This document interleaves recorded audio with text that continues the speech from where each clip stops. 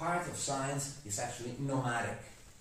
So he coins the terms, or they coin terms because this appears in Deleuze and Guattari's work, royal science versus nomad science or minor science. Let's keep the terms royal versus nomad, although they use also major science and minor science, royal science and nomad science.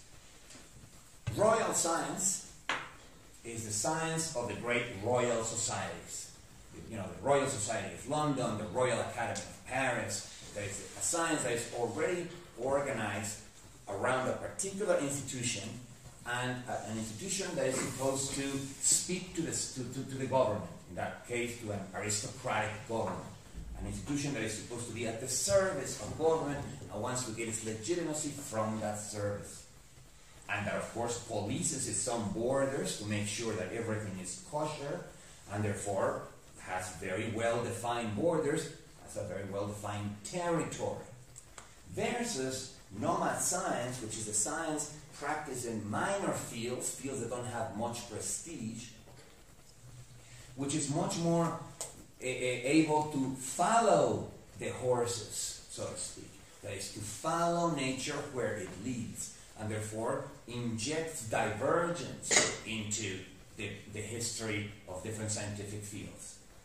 That distinction, which we could make simply by talking about royal science and nomad science, is much easier to make once we begin to think in terms of populations of scientific fields. Because then you can distinguish in that population those that are aiming towards convergence versus those that are pushing the entire enterprise into farther and farther divergence. As I said, the data, because there is data as to how many different fields exist every decade, shows that science is divergent. That is, that the number of scientific fields is increasing, not only because new subjects are discovered, like genetics, when the genes were discovered, but because between every two existing fields, like between physics and chemistry, there tend to be born other scientific fields, like physical chemistry, or between chemistry and biology, biochemistry, or between biology and physics,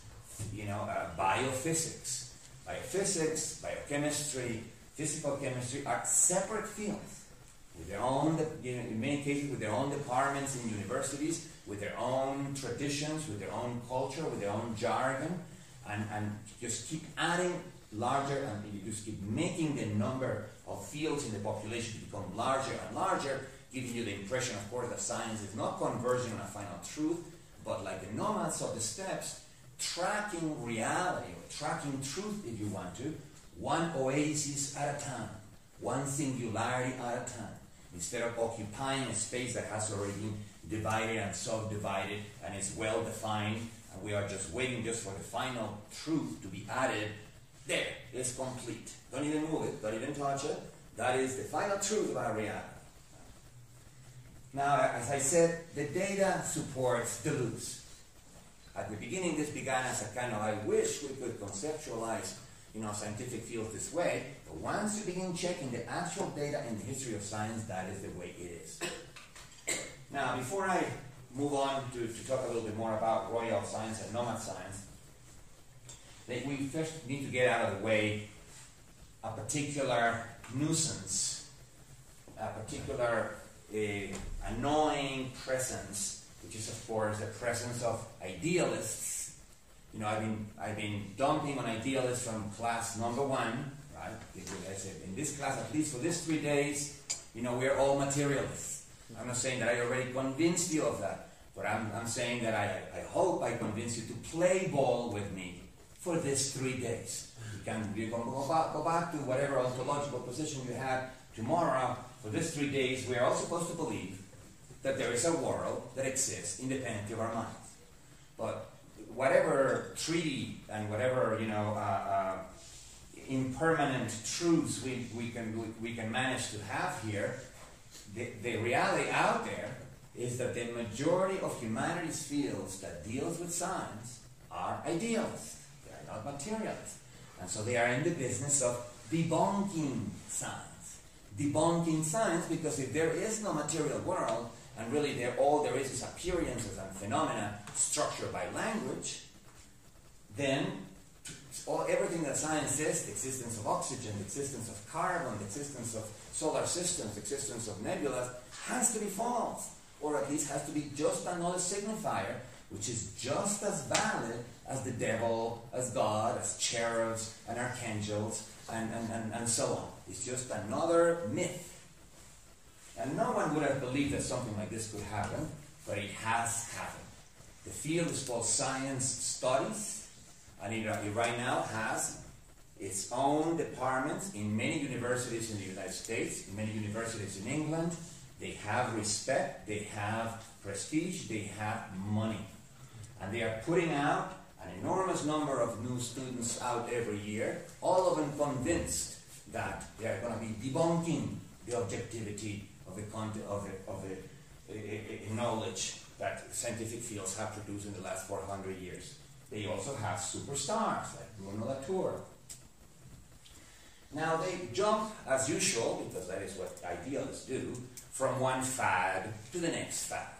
Once at some point deconstruction is hot, so everybody's deconstructing, everybody's going to the meta level to be doing a critique of the object level, then deconstruction stops being fashionable, they move into the next thing, and they move into the next thing. Science studies is no different. In the 1960s, phenomenology and linguistic phenomenology was very influential in sociology and created a particular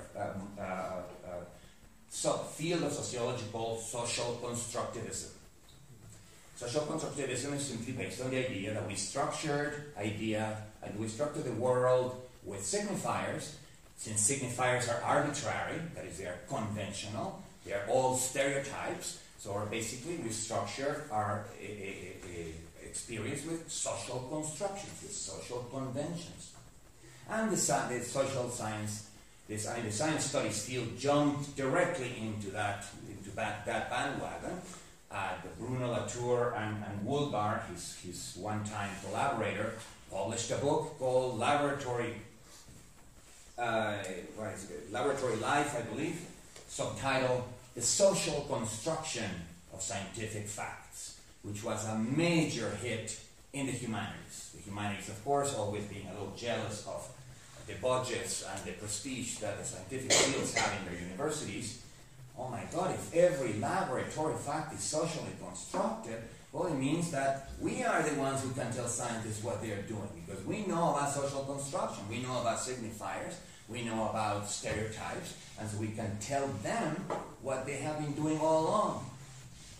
Of course, Bruno Latour did not prove that every field or every fact proved in a laboratory was a social construction, and he was so embarrassed later on of having jumped into that fashion that the second edition of the book was simply called The Construction of Laboratory Facts, which to me was a dead giveaway. That's when the rats start leaving the sinking ship. When the rats start leaving the ship is sinking.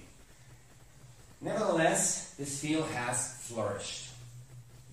And in the majority of its cases, it's trying to demonstrate that the actual cognitive content of different scientific fields is simply a social construction. It's simply a construction done by who won a particular controversy at any one particular time. It's won by alliances between scientists. It's won by alliances between scientific institutions and non-scientific institutions. Is won by the application or lack of application of certain scientific ideas to technology, and there's nothing more to the content of scientific knowledge than this social construction. Feminists also jumped into the bandwagon thanks to the work of Luce Irigaray, and before that others like what's her name, Sandra, well, I'll come back to her name in a second. Luce Irigaray has come up with the idea that from the very real fact that women were excluded from scientific institutions and from scientific practice for a long time, at least up to Madame Curie. Madame Curie is perhaps the first one who does brilliant discoveries that are as brilliant as anything that males have ever done. There have been a few women